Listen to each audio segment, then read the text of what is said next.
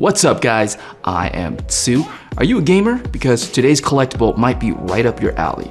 Come along with me today as we unbox, inspect, and assemble a Street Fighter V's Chun-Li / Morrigan from Darkstalkers crossover figure. I'll get more into that in a little bit. From PCS Collectibles. She's right behind me, so let's move on over. First, we're gonna find out how much space this box is gonna eat up, starting with its dimensions. Its height is 21.5 inches, which is 54.61 centimeters. Width is 20.75 inches, which is 52.71 centimeters. And depth is 9.25 inches, which is 23.5 centimeters. So it's not the biggest box for a quarter scale figure, but definitely not a small package either. The first thing we are gonna see is the Street Fighter V logo, which may seem strange if this is a Darkstalkers figure, but we're gonna get more into that in just a bit. This exclusive version here comes with the additional art print hand autographed by Edwin Huang. I don't personally use or display included art prints myself, but it didn't cost any more than the standard version, so free is free, right? There are definitely going to be some folks who will appreciate this edition in the exclusive version. The box art has simple images of the actual figure itself, without too many overglorified effects. The first thing we'll find in the box is the number card, a staple and standard in PCS Collectibles. The styrofoam is secured with Velcro straps, which I'm a huge fan of. Now, don't you wish they all came this way? It's super convenient, no razor needed, and it's really easy to put back together and box back up. If you're listening Sideshow, you need to do these with your figures too. In the package, we have a total of 8 pieces that make up this figure, and we're gonna need all of them to complete her assembly, as there is no additional or optional swap outs for her. Since they're already included, I'm going to use the gloves this time around. Normally I don't use gloves because I like the tactile feel for grip. Even though I get my fingerprints on the figure, I just end up wiping them down later. First out, we have the base, which is a simple disc with a red clear resin of some sort. And if you know me, you'll know that I'm a sucker for translucent resin. It's red here to simulate a pool of blood, whereas in the Chun-Li version, it's blue to simulate water. The bottom of the base has the appropriate company logos and this figure's individual numbered marking. Moving on to the main body here, let's be careful removing the bag as it could easily snag on her hair. Her pose is very Chun-Li-esque because this figure is actually a Street Fighter V figure of Chun-Li with the Morrigan DLC costume overlaid on. So this isn't really a Darkstalkers figure, which is a bit of a shame, kind of a bummer, and also explains why her pose is so quintessentially Chun-Li. As we go through this process, we are also inspecting for any damages or imperfections. We don't want a dud, though I do see some fingerprint markings in the paint already. Aside from that, tell me what you guys think about her portrait so far. Next, we have her left arm, which on this figure, her palm was turned inward as opposed to the original Chun-Li version, which her palm is faced outward. Unlike her other arm, her right arm here has no major changes compared to the original version.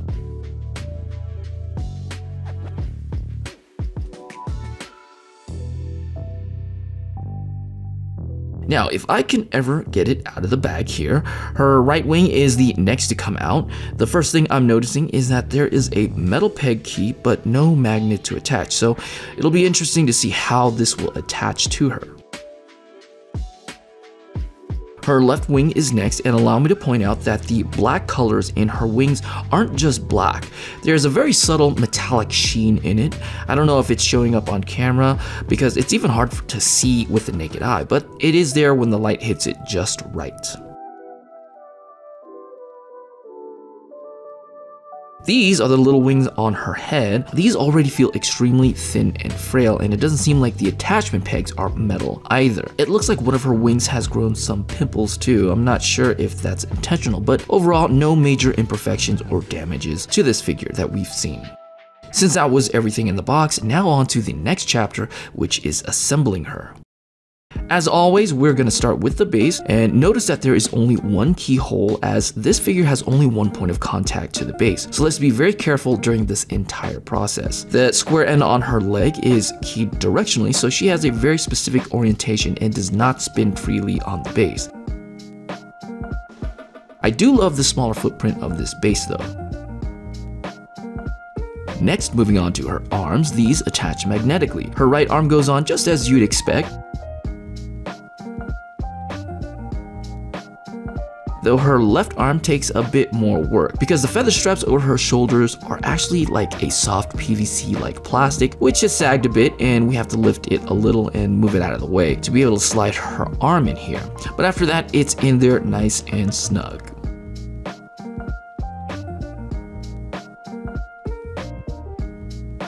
We have her head wings here, or whatever these are called. Morrigan is such a strangely designed succubus, right? Anyways, as I alluded to before, these wings are a little stressful to attach as they're so thin and frail. These may not have any given flexibility, so we're gonna try and not put any pressure on them whatsoever. Her left one is a bit tricky because her hand is in the way, so I'm not sure what could go on first, either the hand or the wing, but we got it on here without a hitch. Her actual rear wings are a stranger story still. I'm not quite sure how far down that metal peg runs into the stems of her wings, so we definitely need to be cautious as not to snap them. The peg seems to attach and hold on purely with friction, which I'm not a fan of. Also, they attach diagonally upward, so they really are working against gravity here. Not to mention, we have to be careful as it's very awkward getting an angle under her hair, all while gently putting pressure on a figure that is standing precariously on one foot.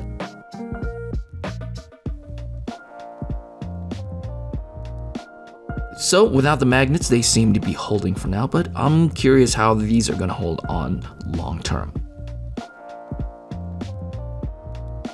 Now that she's completely assembled, I gotta say, she's pretty hot. But we can't end the video here, right? Let's do a montage. What do you think? Enjoy.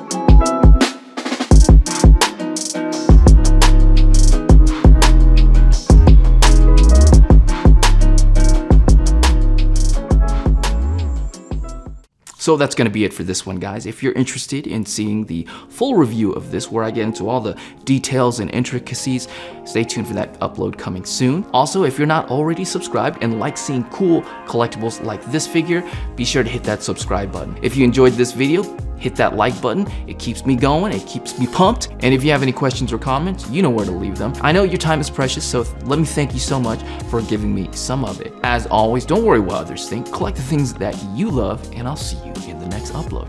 Take care. Dude, Morrigan is so hot. They knew what they were doing when they created her. When Darkstalkers first came out, I was like, okay, there's zombies, werewolves, vampires, but who is this Morrigan girl?